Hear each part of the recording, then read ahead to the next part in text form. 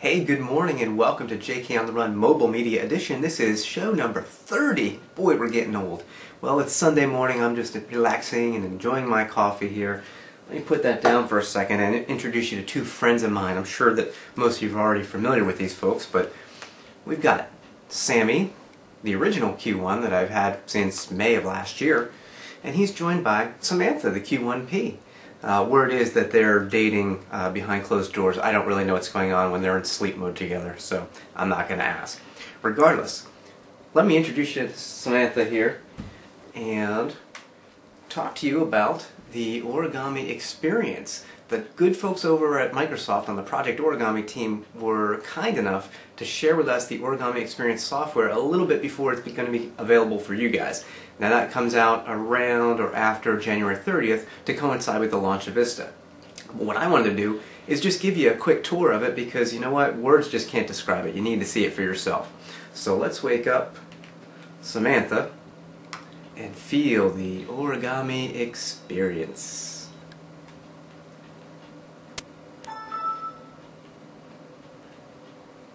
Alright.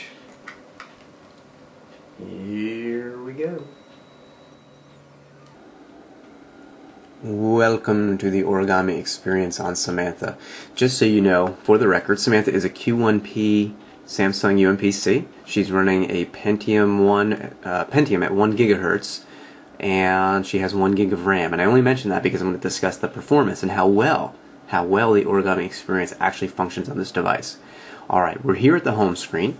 You see a bunch of things. Up at the top we've got a couple of icons. We're going to talk about that. We've got our clock, our close button, minimize button.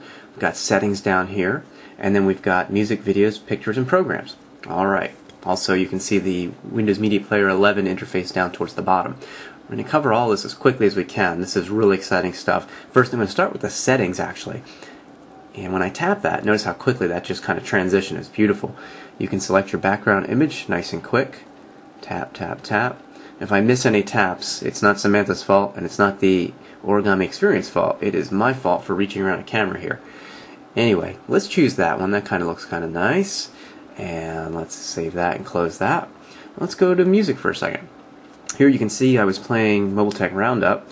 I'm going to go to our library and you can see the albums that come with the Vista operating system, and you can sort these by artist, genre, all music playlists, etc. I love this favorites. You can see I've got Motor in there as a favorite. I'm going to remove that.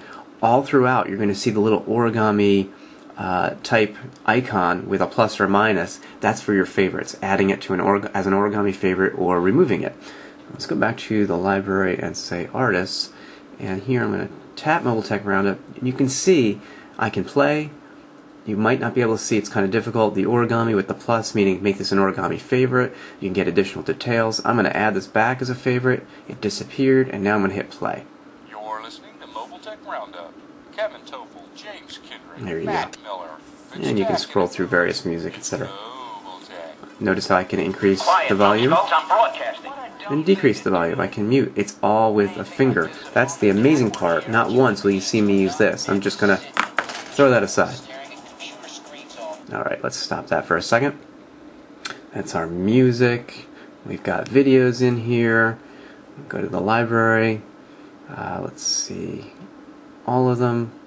Now, I'm having a problem with my sound card and playing videos for some reason, so I can't actually play these for you right now. But if I said see all videos, I wanted to show you one of our JK on the Run videos. Unfortunately, can't do that. But it's the same type of concept. Here we've got the play, we've got the add to origami favorites, we've got the additional information. It's very flat. The interface is very flat. You don't have to dig through menu after menu after menu. There's no huge hierarchy here, and that's what you want on a small mobile device. Fantastic. Let's go back home. Pictures, we can do pictures. Let's do pictures. And before we do pictures, I'm going to go back to settings, because in the pictures here, we've got various transition effects. One of my favorites is this Polaroid transition. Remember those old Polaroid cameras? You used to take a picture and you get a print instantly. Of course you'd have to, not really instant, you'd have to wave it around and do a little dance, sing a little song, and about 2 minutes later you'd have an actual instant photo. Here it is instant, and it's amazing. We're going to use that first. We're going to keep the transition delay at 2 seconds, so we can go 2, 5, or 10. We can view the pictures in order or randomly. I'm going to do them randomly. I'm going to save this, close this, go back to pictures, and start my slideshow. And when I imported these into Vista's photo viewer, photo gallery, I tagged all these with CES 2007. Take a look at the bottom of all these little virtual Polaroids. CES 2007, along with the number of the print. Hey, there's Peter Rojas. There's UT Starcom. Ooh, the Medion. So once you get a pile of pictures, whoop, see ya. On to the next ones. Is that great or what? Let me show you some of these other transitions though. Let's go back to settings. And look how fast you can get around here. I mean, it's just amazing. Save, close, pictures, and start the slideshow. That was a bad tap on my part. Here we kind of zoom in and then transition. Zoom, transition.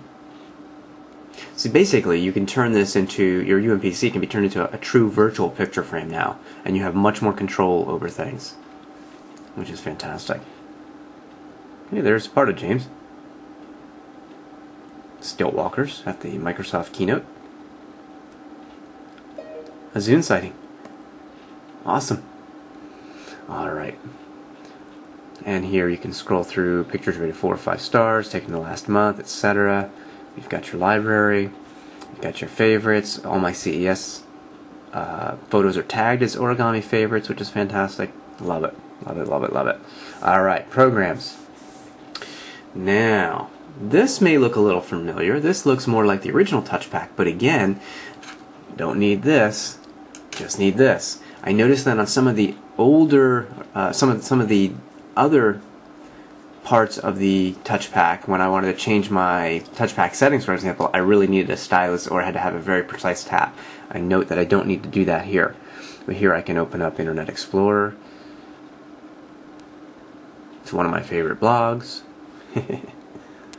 I have my favorites, Windows Live, folder share, everything's here. That's in my Connect menu.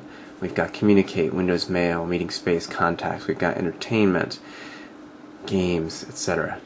Here we can go into Games, and we'll open it up. And we could do, oh, I don't know. Let's do Minesweeper. It's always fun.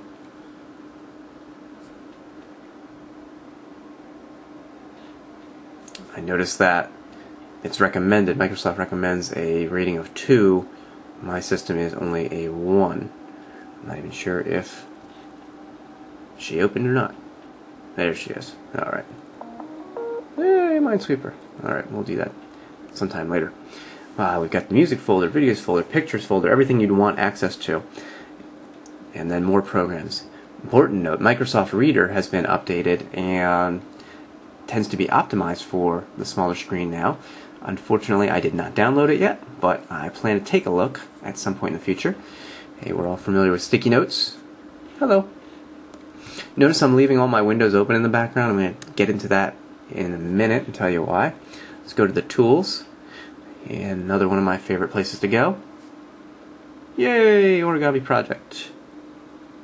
Control panel, snipping tool, etc. Love this right here, touch settings. Remember the touch settings in the original touch pack? You pretty much could turn them on, turn them off. Here, turn them on, restore the default, customize. Look at that. Every single touch setting can be either set to optimized, default, or no change, meaning how you currently have it set up. So you can do this for IE, your start menu, scroll bars, title bar, opening different items, the tip, and the touch pointer. All great stuff. Each one is individually customizable. Great, great, great. And again, look at the transition and the performance. Whew. Awesome. Awesome. Just say OK. Alright. I had said earlier I'm leaving all these windows open for a reason. Well, what was the reason? The reason is this right up here. If you take a look, the icon might be hard for you to see with this background. In fact, let me change the background for you. Go back to the more traditional background. Up here, we've got an icon that's the same as the Vista application switcher. Right there, you've got one touch access. You don't need to get out of the Origami Experience, but if you want to switch programs, you can do that. You want to go to your desktop, you can do that. Go back to that sticky note, we can do that. I love that. Fantastic. Now, we also got an icon up here for power. Right now I'm plugged into AC. Let me see if I can unplug it. It's going to dim the screen a little bit, but maybe the camera will compensate. That battery meter will then drop and show me how much battery life I have. I'm going to plug this back in so I can see it a little bit better. There we go, back on AC. And we also, if we tap that, look at that, Windows Mobility Center pops right up. Fantastic. Let me zoom in a little bit here. Here you've got your one-touch access to volume, battery status, your wireless network, external display, sync center, presentation settings. If I want to talk about or touch my button right there for the sound, let me get out of the little bit here. Again, it's all one touch. Go to my power options, one touch. It's all in here within the Origami Experience because the team wisely made that icon an actual workable, usable shortcut.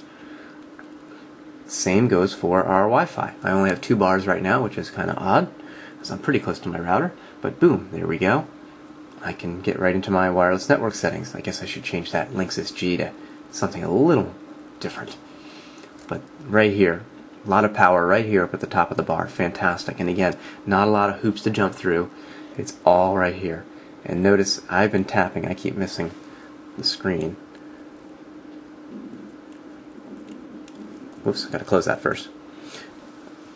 Everything is quick. Home, music, home, pictures, slideshows, library, tags. It's all here. It's all quick. It's all usable. Just what you want on a mobile device. So there you go. Stay tuned because the Origami Experience, from what we know, should be downloadable on or around January 30th. I would stay tuned to the... Actually, I'll tell you where you can stay tuned to. I would stay tuned right here at the origamiproject.com. And you know what? Your best backup might be that one right there. We'll keep you in touch, keep you informed. Stay tuned for the Origami Experience on your Vista device. Thanks, everybody.